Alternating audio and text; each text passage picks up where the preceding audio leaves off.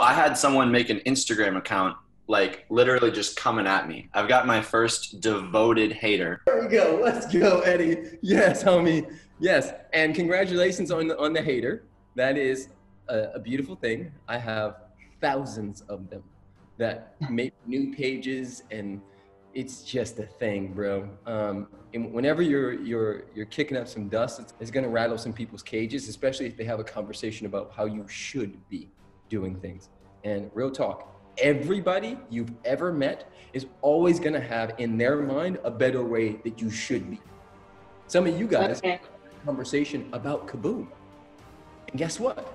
We don't give a like, we kinda do, but at the same time, we're producing results. And if we acquiesce to every little thing, because a lot of times it's just wounds, right? Somebody's wounded self has tried to project and have you change your life or your program because they're wounds, right? I'm shy, I never talk. And so if I don't talk on the Kaboom Thursday calls, then that means that Kaboom is messed up. No, you get to step up and get bigger than the part of you that has been hiding because you can't take your clients where you've never gone.